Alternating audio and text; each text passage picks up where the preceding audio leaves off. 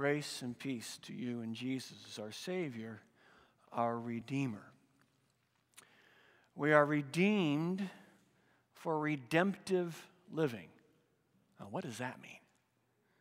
You know, one of the things that we try to keep in mind, we need to keep in mind in the church, is that as Christians, as church people, we have a specialized vocabulary, churchy words that we use here that go right over the head of folks out there in this post-church environment. Sometimes they go over our own heads right in here. Atonement, propitiation, justification, sanctification, apocalyptic, eschatological. Even words like Savior, Trinity, expressions like blood of the Lamb. That goes right over people's heads outside the church. So we have to be careful when we use such words that we define them and know what we're talking about. Because sometimes there are words that are just so rich in biblical meaning and significance and understanding who we are and what we are supposed to be. Some words are just so rich in that we got to use them, but we have to define them. And we have such a word today, a whole family of words. Redeem, redeemer, redemption, redemptive. So yeah, went ahead and put it in the title, Redeem for Redemptive Living. But it's important to understand what that word means so we better understand the blessing that God has called us to be.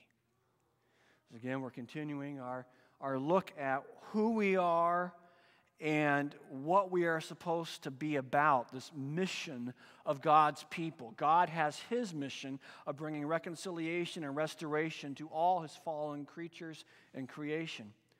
He calls us to partner with him, bearing his image. And we've been looking each week at what that means, specific ways in which God has invited us to be part of his mission. We've talked about how we are people who care for creation, the original mandate going back to Genesis 1 and 2. We talked about Abraham, the call and promise of Abraham, which we are heirs of, blessed to be a blessing. Perhaps an overused cliche, but one that beautifully describes who we are. Richly blessed to be a blessing to all peoples, in fact, all creation. And last week we focused on the ethical dimension of that we are people who are to walk in God's ways, and that our ethical, moral lives that we live are not just about following what God has said, obeying him for the sake of obedience, although that's important in itself, but by living the ethical, moral life he's called us to walk in, we are being a blessing to this fallen, tragic world. So we looked at those. Today we're looking at this one, that we are people who are redeemed for redemptive living. Another aspect on what it means to be a blessing and to live God's mission. So what does it mean? What's it about? Well, I'm focusing on the word redeem. The redeem is a word that God uses to describe what he's going to do in the Exodus. And that's the part of the Bible we're focusing on today, the Exodus of the people of Israel from Egypt. This is what God said in Exodus 6 when he was laying out for Moses what he's going to do. He said, therefore say to the Israelites, I am the Lord, and I'll bring you out from under the yoke of the Egyptians. I'll free you from being slaves to them, and I will redeem you with an outstretched arm and with mighty acts of judgment. He says, I'm going to redeem you. Well, what's that mean? But afterwards, after the Red Sea, Moses and his sister Miriam were leading the people in singing, dancing, rejoicing before the Lord. That was the psalm we read together, part of it.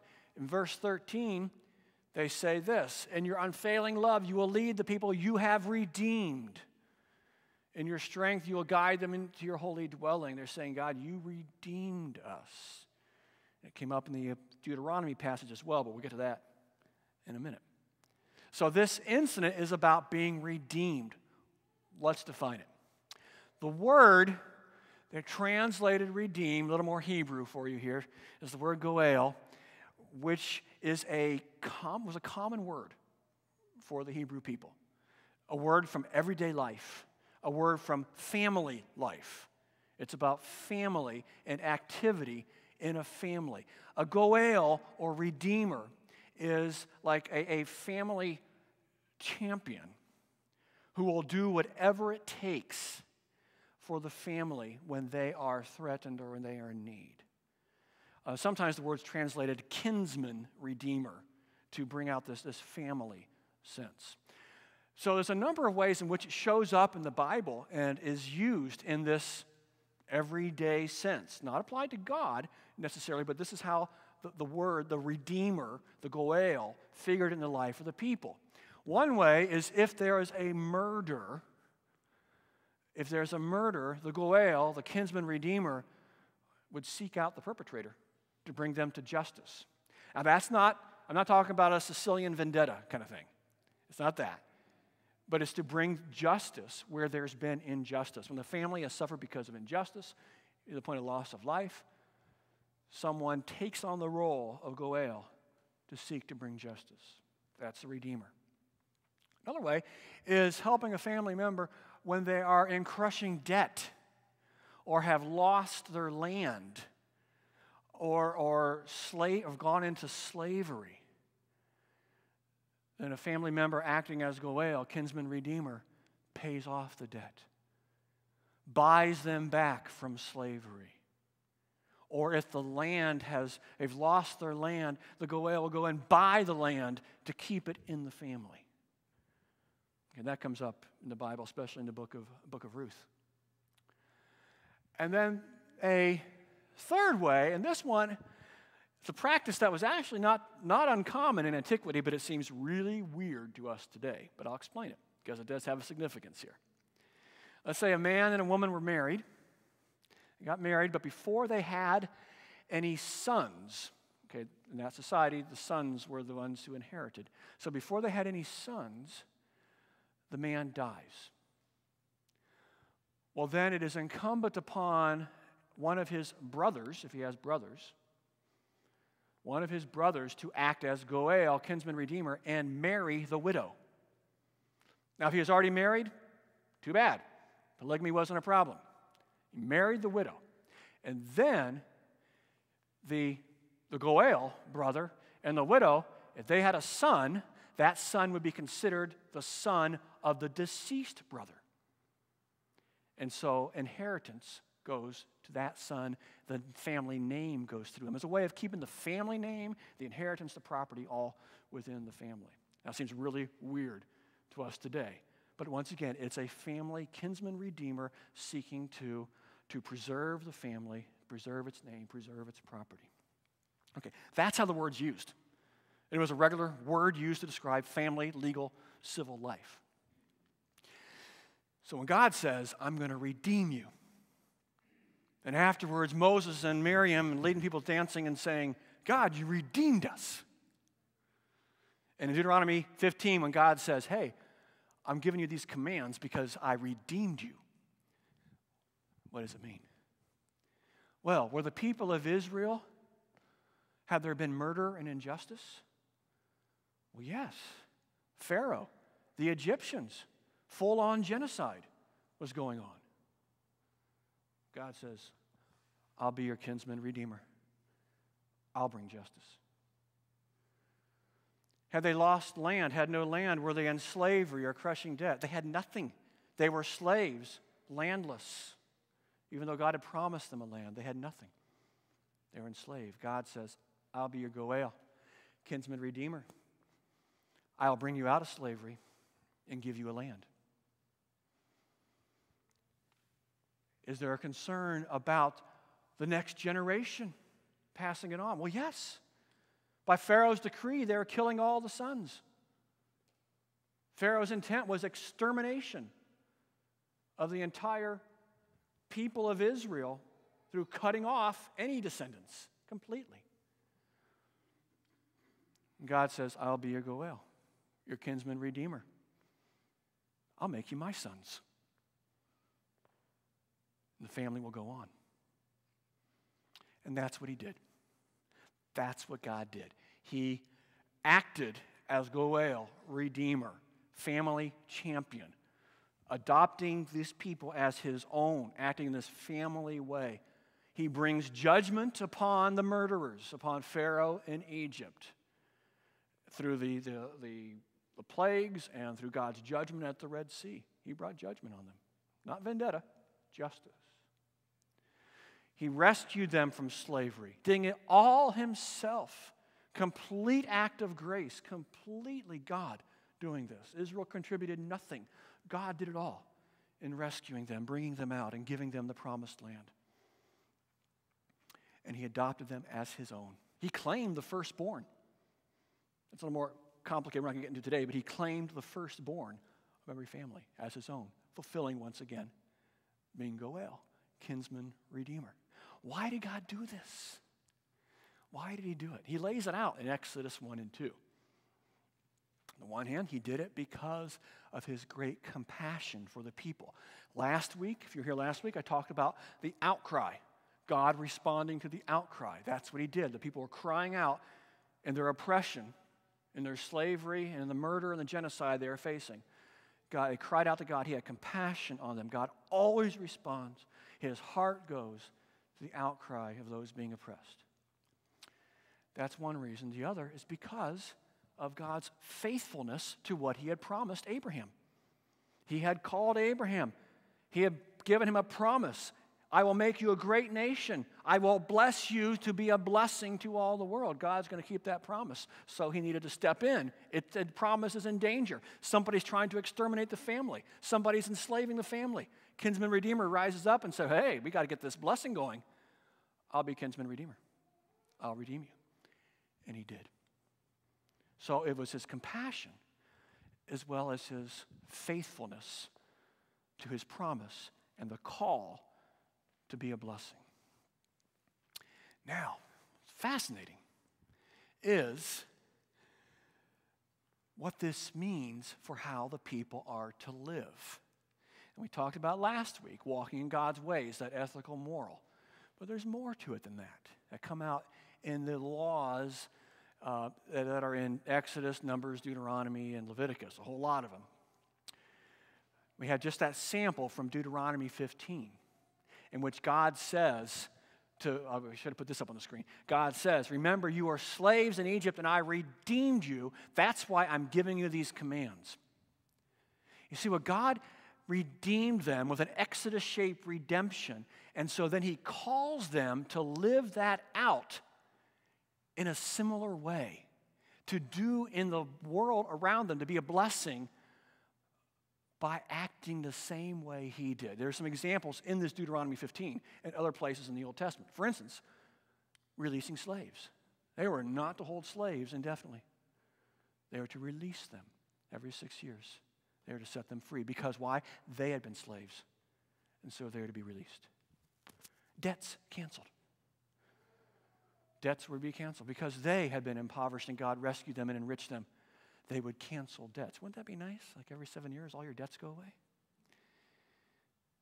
It wasn't just an arbitrary law. It was a reflection of the redemption they had received. The poor cared for. Why? Because they had been poor. They had nothing. And so they were to look upon the poor, open-handed, the text said, generous, not grudging, lending freely, even if it's in the 6th year before having to cancel all debts. Because that's how God treated them. Aliens, foreigners, welcomed. There were some distinctions in how people were treated, but they were welcomed, and there was justice and compassion for them. Why? Because they were aliens and foreigners in Egypt. And so they were to pass that on. That's redemptive living. The redemption they had received was to be reflected in how they treated other people. It passes through them. And then the generosity that came out strongly in that Deuteronomy passage. God had been generous to them. He had blessed them. He was enriching them. He was going to give them a land flowing with milk and honey. So they were to be generous in caring for the poor and in worshiping their God. They were redeemed by their kinsman redeemer Goel to be a blessing. How to be a blessing? Redemptive living. Passing on what God had given to them. Now, we are children of the Exodus. This is our story. I made that point. I'm going to keep making that point. We are the people of Israel spiritually. This is our story of being redeemed from in Egypt. It's our people. God has done it for us. We are part of that family spiritually. All those who are in Christ are Abraham's heirs.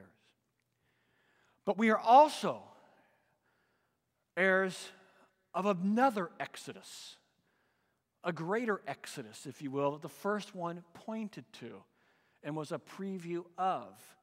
And that is the Exodus that we have in Jesus, the Goel, the kinsman redeemer for the whole human race. In fact, in Luke chapter 9, when Jesus is in the Transfiguration, he's talking with Moses and Elijah. The word, sometimes in the Bible, they translate it as his departure. The word that Luke uses is Exodus. That Jesus was talking about his Exodus with Moses, the leader of the first Exodus. That's what Jesus was doing. Exodus. He was going to be kinsman redeemer. Were we facing, was there a murderer who needed to be brought to justice? Yes. The entire human race. Genocide. Because of Satan and the sin he has led us into, under the threat and curse of death. Nobody gets out of this life alive. Death. Satan is the author of murder. We are under the slavery to a fallen creation and the futility and insignificance that it brings. We need a redeemer. And so Jesus acted as our Goel, our redeemer for us. That's the cross. That's what he did. The redeemer Goel does whatever it takes to provide restoration for the family. And that's what Jesus did. Giving himself completely to rescue us from slavery. And Jesus used those words freely in his teaching. Being slaves to sin and being set free in him. Redemption. He did it to give us a land. The new heavens and the new earth. The kingdom. Not just a piece of real estate in the Middle East. But the whole new creation is ours in him. He has freed us from slavery. He has given us himself and given us inheritance, new life, eternal life. This is a redemption that is like infinitely beyond any way the word is used in the Old Testament. That's what we have. Now, what does it mean then for how we live? How we are to be a blessing. In the same way, why did Jesus do it? His compassion for us, but also to call us to be a blessing to the nations. The same call of Abraham is still in force today. What does it mean? Well, the original, in the Exodus, some of the specific things of redemptive living don't compute for us today because we are not a nation like the people of Israel were. So some of the stuff about debts and slavery doesn't carry over directly into our lives. But not to worry, the New Testament is full of expressions of redemptive living. And redemptive living is this. The cross for us becomes the shape of our lives and how we live. The cross is not just what we have received, redemption. The cross becomes the shape of how I interact with the world, redemptive living. Here are a few verses that'll flesh this out. Be merciful as your Father is merciful. We have received mercy. We share mercy. Our basic attitude towards the world and other peoples is to be merciful. I think it's one of the tragic shame that too many Christians in the Christian church out in the unchurched world has this reputation of being judgmental, condemning, and accusatory. How did we do that? Merciful. We're called to be merciful. The cross, seen in our merciful, compassionate, gracious attitude toward others. Or to even put it more broadly, John 15:12, Jesus says, love each other as I have loved you. What we have received becomes the shape of how we live. Ephesians 4:32, be kind and compassionate to one another, forgiving each other, just as in Christ God forgave you. The forgiveness we receive becomes the forgiveness we give. A Christian who holds grudges, what is that? Should not be, cannot be. That's a Christian who doesn't get the cross. That's Jesus' point in our gospel today, in the unforgiving servant. Our attitude is forgiveness, graciousness to all. Romans 15:7, accept one another just as Christ accepted you. What the cross has given me, so I give to others. That's redemptive living. It affects our generosity, as we saw in Deuteronomy 15. It affects us still today. 2 Corinthians 8, see that you also excel in this grace of giving, for you know the grace of our Lord Jesus Christ, that though he was rich, yet for your sake he became poor, so that you, through his poverty, might become rich. We are generous because we have generously received. That is redemptive living. We give generously, whether it's to those in need or to mission or to the congregation, not because of just obedience to a law about tithing, because that's the cross. We have received, so we give. The cross is shaping our lives and shaping our hearts so that our lives become a very picture of the redemption we have received. 1 John 3:16-17, this was our epistle today. This is how we know what love is. Jesus Christ laid down his life for us, and we ought to lay down our lives for our brothers and sisters. If anyone has material possessions and sees a brother or sister in need but has no pity on them, how can the love of God be in that person? John's asking the same question I just asked about holding grudges and resentment. Like, how can that be? How can the love of God be in such a person? How can the love of God be in such a person who is not helping those in need?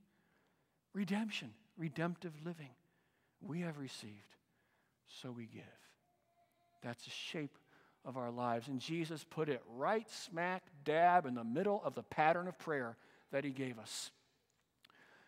I'll give you both different translations. Forgive us our debts as we have also forgiven our debtors, or forgive us our trespasses as we forgive those who trespass against us. He turned it into a prayer in which it's kind of turned on its head and say, God, treat me the way I'm treating others. Now the real flow is we treat others the way God has treated us. Jesus turned it around, made it a prayer to really remind us whenever we pray, because we're to pray this every day as a pattern to prayer. Every day we live in forgiveness. Every day we live in the cross. Every day redemptive living. Every day I'm walking around in my mind, I'm going, I forgive you, I forgive you, I forgive you, I forgive you, I forgive you. Mercy, love, acceptance. See, it's all about the cross.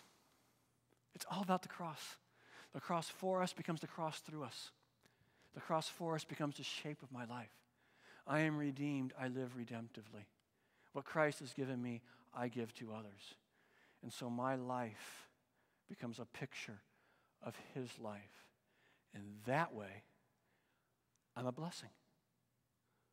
I'm a blessing then.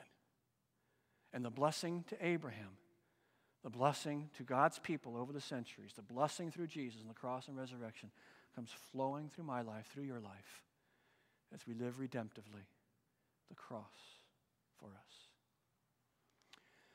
So, yeah, it is a technical, churchy word. Redeem, redeemer, redemption, redemptive.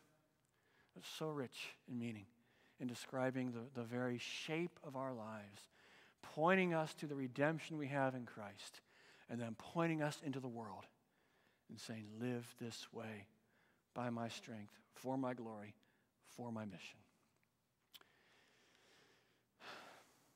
Amen. Let's stand for prayer.